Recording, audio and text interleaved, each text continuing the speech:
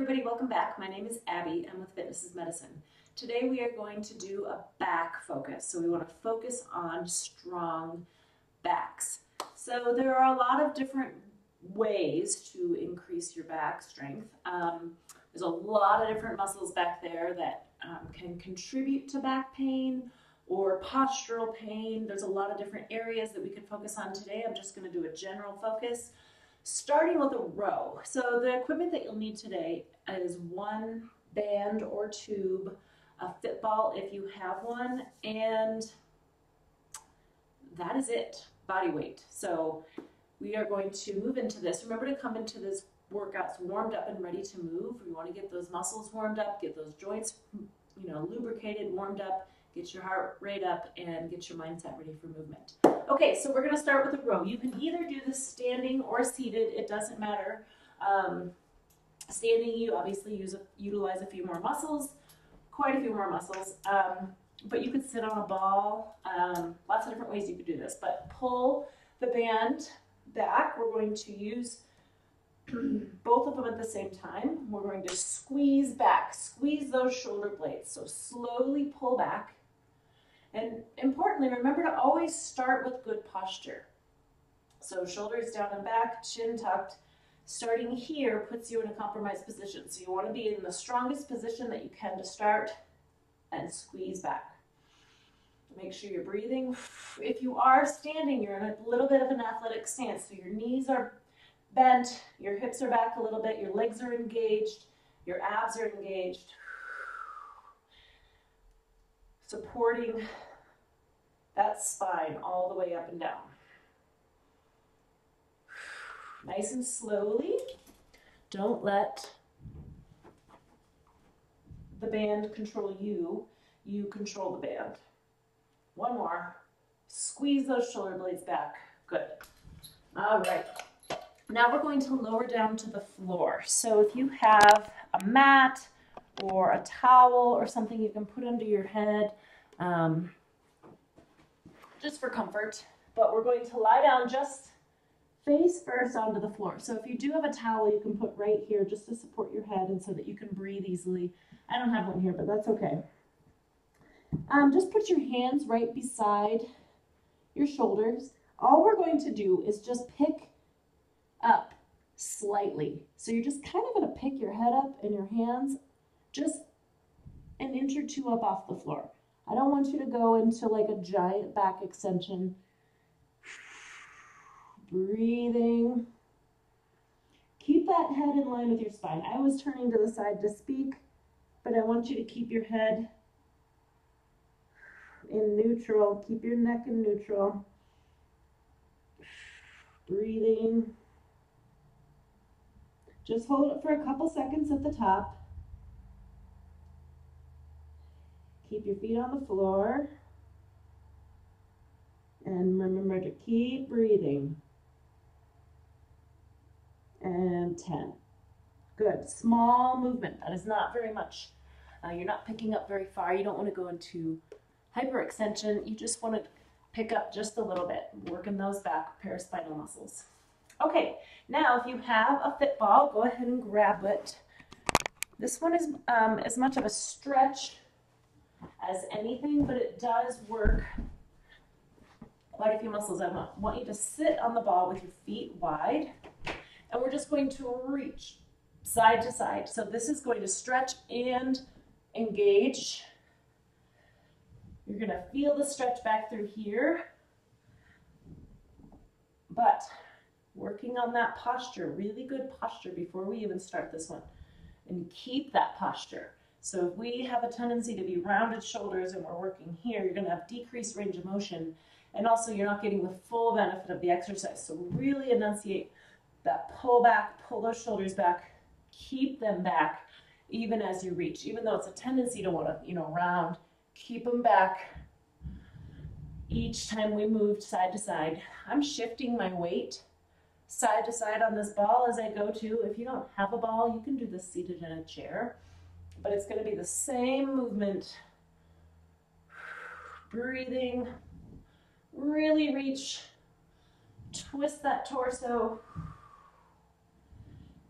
breathe. We're gonna do one more on each side after this. If you struggle with that posture, really, you can sit, you can reset, and then go again. You don't have to continue, but you know, you can look in the mirror and think, okay, how do I bring those shoulders back? Tuck that chin, get everything in line, get everything in neutral before you start. And that should be before you start any exercise, but particularly when we're talking about your back. Okay, next we're gonna lower back down to the floor. So I'm gonna tilt my camera back down. Hands and knees. So you want your hands directly beneath your shoulders, your knees directly beneath your hips, and we're going to do bird dog. So again, think about tucking that chin so we've got a neutral spine here with your neck. I don't want you looking up or down, just keeping that in a good alignment. So we're going to reach one arm forward and the opposite leg back. So you're reaching them as far away from them as possible. Hold it for 2 or 3 seconds. And then your next goal is to try to keep your back as flat as you can, like you're holding a teacup on your back. So holding everything as level as possible. This is working your entire posterior chain. So you're working your shoulders, your paraspinals, your low back, your glutes, your hamstrings, everything along the back side of your body is engaged here. You can also think about keeping your core, your abs engaged. And then also breathe. Keep breathing. Don't want to hold your breath here. I'm going to refresh my screen. Now this one can be really challenging for a variety of reasons. If your wrists are bothering you, you can either do your hands like this, you know, be up on your knuckles, or you can hang on to dumbbells so that you have the ability to keep your wrists straight. You can put your hands over a rolled up yoga mat or a beach towel or something so that it's not so much pressure. You know, if you're more like that, it's not so much pressure with that finger extension, wrist extension. Those are all different ways to do it. You can also do it on a ball, with your tummy on a ball, and then it's not quite so much pressure on your wrists. You're just balancing more than anything. Also, if you have shoulder pain and reaching forward does not feel good, you can reach back with your leg and then just pick up your hand.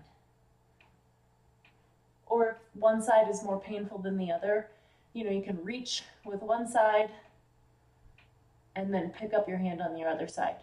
So whatever, you know, may be bothering you there, you can kind of accommodate and still do the exercise. If you need any more tips on that, obviously you can message me and I can help you with that. Okay, now we're gonna flip over on your back. I'm gonna tilt my camera just a little more. Lying flat on your back with your knees bent, your feet flat on the floor. We're gonna do alternating knee hand presses. So you're gonna pick one knee up and try to push it away with your hand. And then, of course, you can control the pressure that you're putting on there. This is a ab exercise and a little bit of hip flexors, but it's a safe way to engage those abs without hurting your back.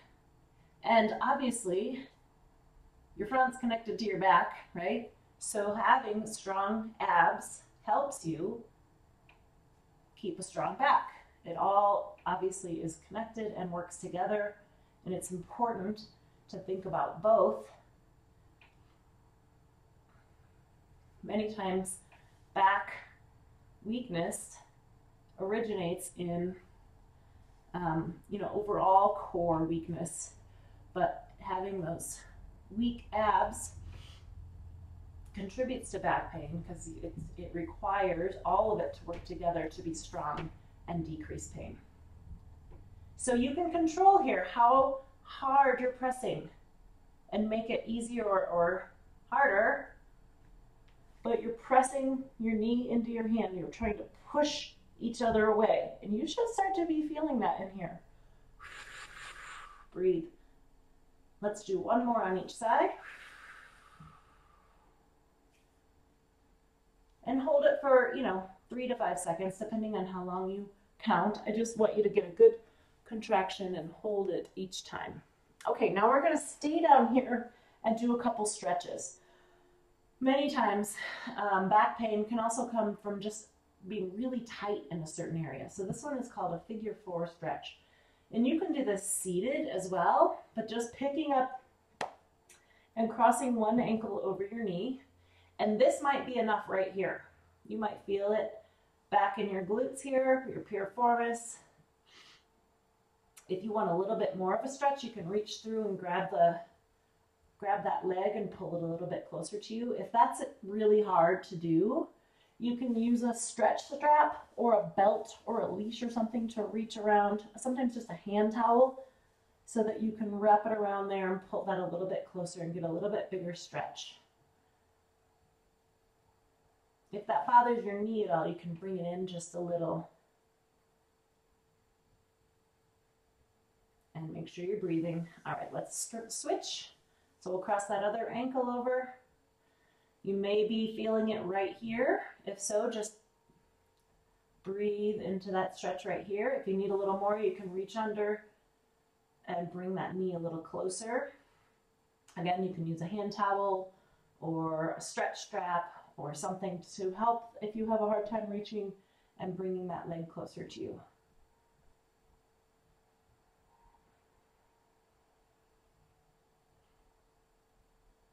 All right, one more stretch that we're going to do.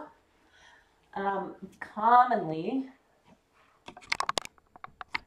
and I've talked about hamstring stretches before, but I'm just going to use a ball to do this. You can do it seated on the floor, you can do it seated on a chair. Lots of time, low back pain can come from tight hamstrings, tight glutes, tight piriformis. So we just focused on those.